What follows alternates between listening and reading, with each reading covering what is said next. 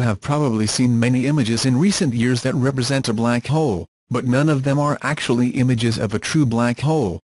They are representations of every artist, or possibly an actual image of the superheated gas around a black hole. Astronomers from around the world have teamed up and flipped the switch in a project called the Horizon Telescope of Events. The international team hopes it will generate the first image of a black hole by linking the data from radio telescopes around the world.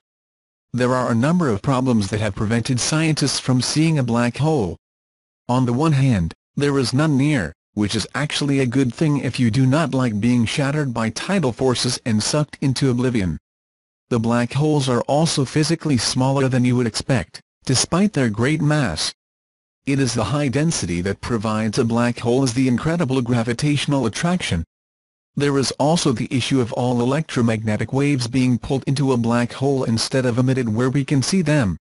Astronomers will use the Horizon Event Telescope to view two different supermassive black holes. One of them is the black hole in the center of our own galaxy, which is known as Sagittarius A, pronounced Sagittarius A star. The other is at the center of a nearby galaxy called M87, also known as Virgo A. It is one of the largest galaxies in the local universe, and is famous for having a huge stream of matter blasting from the black hole in its center.